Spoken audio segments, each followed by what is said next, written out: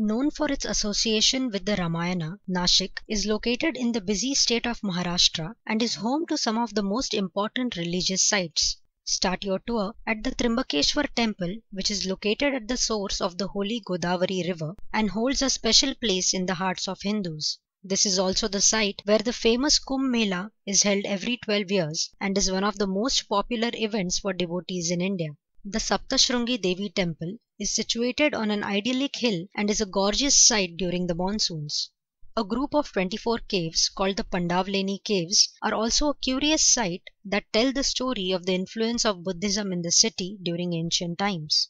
Nashik has an important place in Indian mythology as the Sita Gufa here is known to be the exact spot where Sita was kidnapped by the demon king Ravana.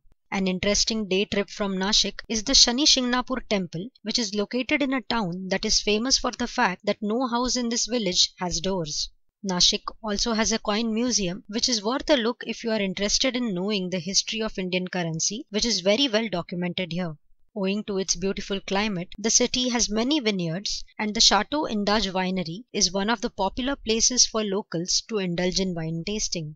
A similar establishment is the Sula Vineyard, which is an ideal weekend getaway if you are anchored in Mumbai. For all its religious sites, Nashik has embraced modernism over a period of time, and one can find plenty of shopping options here. The food is spicy, yet lips-packingly delicious, and definitely something you simply must try. The bustle of a busy city, the serenity of a hill station, and the excitement of a new experience is what makes Nashik a unique destination fit for all travelers.